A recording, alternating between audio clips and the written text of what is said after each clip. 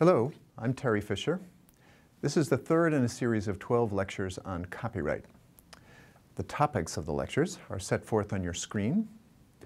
In the first, I examined the foundations of copyright, specifically the set of treaties that cause considerable convergence in the copyright systems in various countries of the world, the concept of originality, and the so-called idea expression distinction. In the second lecture, I discussed two of the four main theories of copyright, the fairness and the personality theories. In this lecture, I put theory to the side and returned to the law, focusing on the subject matter of copyright, the kinds of things that copyright law applies to. You can see from the slide where we're going after this. There are two main themes to this lecture. First, the subject matter coverage of copyright law has grown dramatically over the years and is now a good deal larger than you might think. Certainly, it reaches far beyond its core, namely fine art and literature. Second, copyright law is not unitary or homogeneous. Rather, the rules governing the different kinds of things now subject to copyright protection vary considerably. Partly as a result, the business models associated with the different kinds of works also vary. This second theme I refer to as the disaggregation of copyright. I'll begin to develop it in this lecture, but it will figure in future lectures as well. As usual, the lecture will be accompanied by a fair amount of illustrative graphic material. So I hope you're watching this recording on a computer or a device with a reasonably sized screen. One source of illustrative material will be a map which summarizes the main features of the U.S. copyright system and some ways in which the copyright law in other countries differs from the U.S. model. An interactive PDF copy of that map can be downloaded from my homepage, the address of which is tfisher.org. I'll begin with a brief overview of the history of the subject matter coverage of copyright, then start over and examine each of the sectors in more detail. U.S. copyright law originates in a 1790 federal statute. Only three kinds of works were protected under the original statute: books, maps, and charts.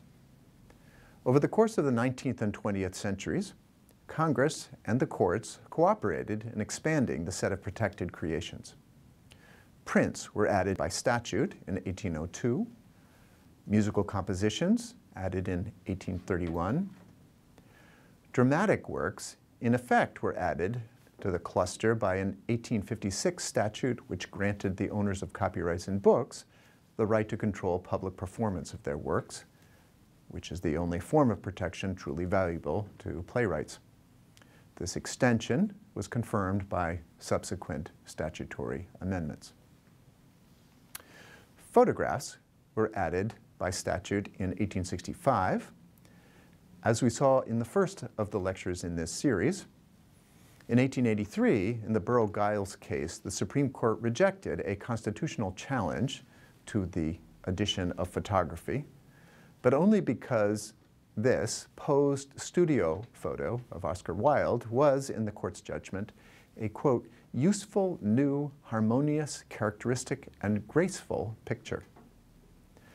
Gradually, the aesthetic requirement implicit in this ruling was softened, and copyright protection was tacitly extended to photographs of all sorts. Paintings and drawings were added to the set of protected works in 1870, as were statues, meaning three-dimensional works of fine art, a type of work later subsumed into the broader category of works of art and reproductions of works of art. Around the turn of the century, advertisements were accepted into the fold. During the 19th century, courts had generally been hostile to the extension of copyrights to ads on the grounds that they did nothing to, quote, stimulate original investigation, whether in literature, science, or art, for the betterment of the people. This skeptical position was rejected by Justice Holmes in the Bleistein case, which was also discussed in lecture number 1. Bleistein, as you'll recall, extended copyright protection to a circus poster. Holmes reasoned, quote, "A picture is nonetheless a picture and nonetheless a subject of copyright that it is used for an advertisement." Motion pictures were invented by Thomas Edison and his assistant, William Dickson, in the 1890s. Shown on your screen is a photo of one of the first machines that they developed to view their primitive movies. By 1903, an intermediate appellate court had recognized movies as copyrightable subject matter, a position later confirmed by Congress. Lectures, sermons, and addresses were added to the list of copyrightable materials by statute in 1909. Subsequently, fictional characters and plots were recognized by judicial decisions as objects of protection. This, as you might imagine, is a tricky subject to which we'll return shortly.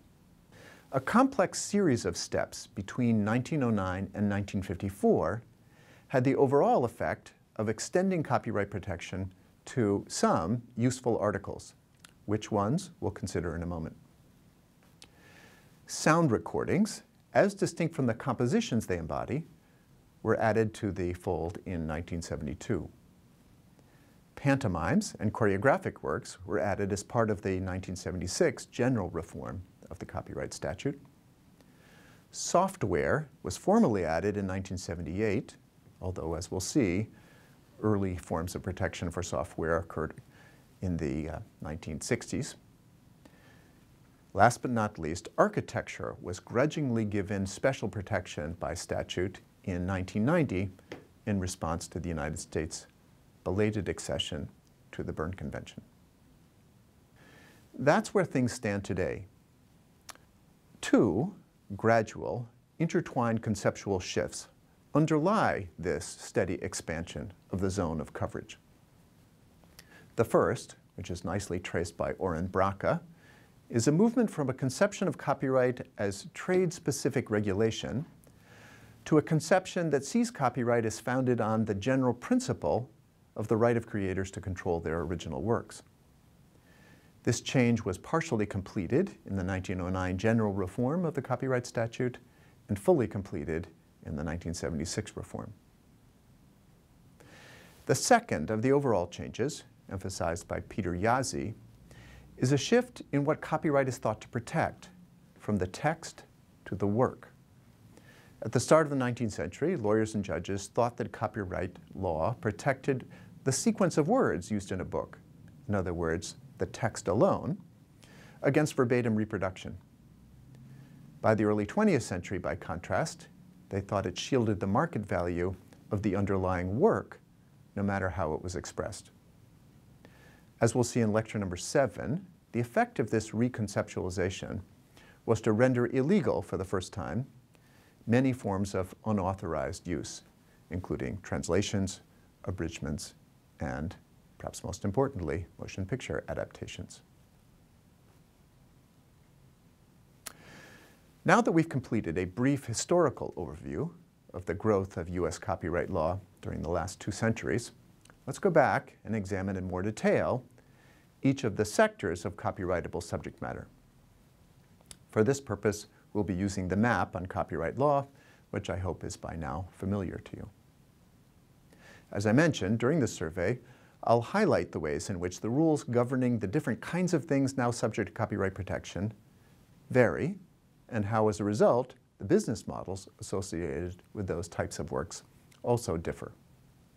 The underlying thesis, to repeat, is that the copyright system is disaggregated.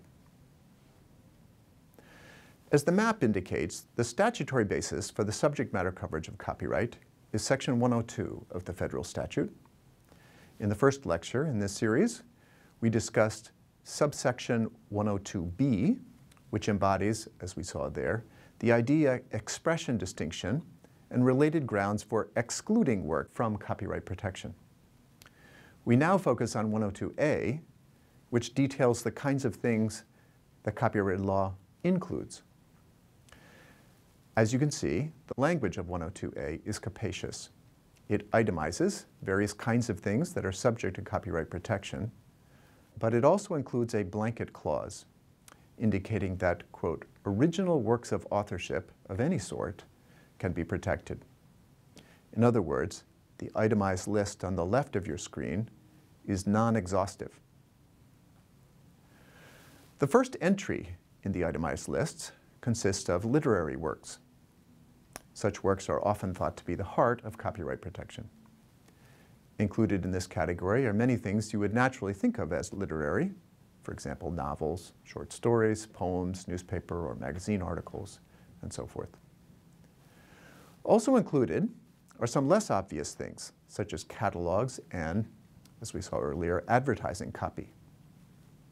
Last but not least, the term literary works is now construed to incorporate computer software. The history and economic implications of this highly counterintuitive interpretation are very complicated. Here's a brief introduction to the topic of software, a subject to which we'll return several times. Before plunging into the details of the law, it's important to differentiate the kinds of activities that some, not all, software firms hope to curb. They're listed in the map. The first consists of consumer reproduction of object code. By object code, I mean the collection of ones and zeros that embody the working version of the program. By consumer reproduction, I mean the behavior of individual software users. So, for example, if I borrowed a disk that you had purchased containing PowerPoint or Final Cut Pro and made a copy of one of those programs onto my own laptop hard drive, my behavior would fall into this first category.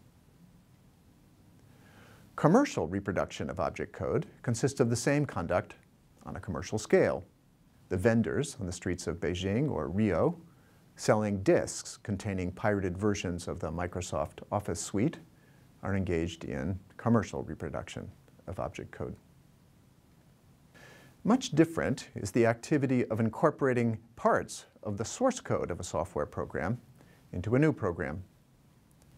Source code is the version of the program in a human-readable language, typically the language in which it was originally written, before it was converted or compiled into object code. Copying portions of the source code is sometimes known as follow-on copying.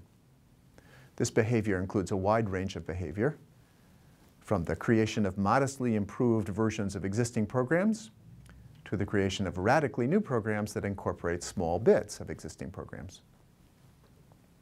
Fourth and finally, some developers, not all, wish to prevent what is sometimes referred to as non-literal copying. This consists of the creation of new programs that have the same structure, sequence, or organization as existing programs, but use none of the code of the existing programs. Suppose, for example, that I created a program that worked exactly like Photoshop, enabling me to compete with Adobe, but I wrote my own code from scratch. My conduct would fall into this fourth category. The reason for differentiating these four categories is that, as we'll see often during this course, both the legal doctrines and the policy issues that they raise differ considerably. Now let's turn to the law. The history of efforts to use law to discourage or penalize the behaviors I just summarized proceeded roughly as follows.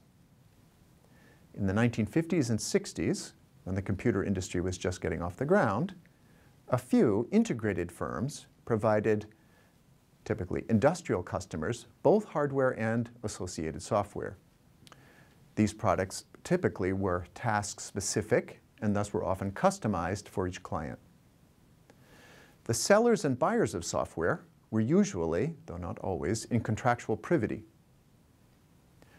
Under this combination of circumstances, the existing law of trade secrecy provided reasonably good protection against competitors. Typically, the software firms, software and hardware firms, would provide their customers copies of the object code of their programs while retaining the source code.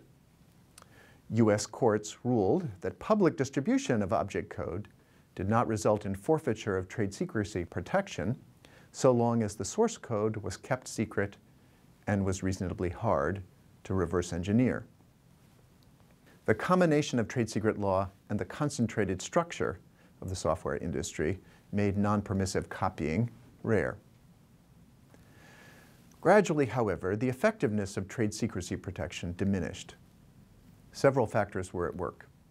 They included the gradual improvement of decompilers, which facilitated reverse engineering, the increased demand from customers for access to source code, and the fact that, in any event, trade secrecy does not inhibit verbatim reproduction of object code, which is made public. Some firms responded to these changing conditions by increasing their reliance on the law of contracts.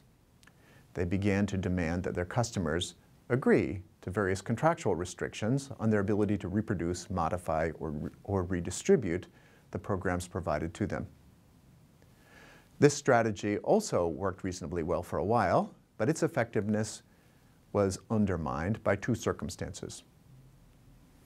First, the firms came increasingly to depend not upon express voluntary acceptance of contractual terms by their customers, but instead upon so-called shrink-wrap or click-through licenses. The phrase shrink-wrap license refers to ostensibly contractual commitments that were printed on the outside of the boxes that were sold to customers. A common term provided that by breaking the cellophane that enclosed the boxes, the buyer agreed to all the other provisions. The validity of such commitments was far from certain. A decades-long struggle to settle this question was in the end inconclusive. If you're curious about the details of that struggle, including the efforts of a group of academics to prevent the modification of the Uniform Commercial Code that would have resolved the matter in favor of the software firms, follow the link in the map associated with the topic contracts. The second limitation of contracts from the standpoint of the software firms grows out of the peculiar structure of the law of federalism in the United States. Briefly, contract law is state law, whereas copyright law is federal law. And under some circumstances, federal law will trump or preempt state law. Skeptics of contractual limitations on modifications or redistribution of software sometimes challenge those limitations on the grounds that they were preempted. Another struggle, this time over the scope of copyright preemption, ensued. Most of the cases that were fought over this issue eventually upheld contractual limitations against preemption challenges, but the controversy undermined the overall effectiveness of this approach. By the late 1970s, the structure of the software industry was changing fast. The increased use of integrated circuits and microprocessors made the price of microcomputers drop rapidly. No longer was software produced and sold primarily by the hardware manufacturers. Instead, separate software firms began manufacturing and distributing both operating systems and application programs designed to run on devices produced by other firms. These changes, combined with increased dissatisfaction with trade secrecy and contracts, for the reasons I just suggested, prompted some software firms to seek increased protection from the law of copyright. Initially, copyright law was not very hospitable. To be sure, as early as 1964, the Register of Copyrights in the United States had expressed a willingness to register copyrights in software, but several uncertainties in the relevant law and procedural hurdles limited usage of this option. As of 1977, a total of only 1,200 programs had been registered, 80% of them by either IBM or Burroughs. In 1974, as part of the long ramp-up to the '76 general reform of the copyright statute, Congress created a commission known as CONTU to consider the extent to which copyright protection for software should be clarified and expanded. The 1976 Act itself recognized copyright protection for software, but did not settle all issues. CONTU's 1978 report, which was adopted and implemented by Congress in 1980, cleaned things up. The net result was that software developers came to enjoy in the United States all of the entitlements enjoyed by authors of other, more traditional works. Europe soon followed suit, and finally, copyright protection for software was mandated by the TRIPS Agreement and is thus now close to universal. This is not the end of the story, however. Copyright protection did not prove to be a panacea, partially confirming the arguments raised by Cantu's critics, who thought copyright protection for software was a bad idea from the beginning. The limitations of copyright prompted a subset of software firms to press for patent protection, first in the United States, then in Europe. They met with only mixed success. How and why copyright law proved less than ideal is a large and important question, which we'll take up in another lecture.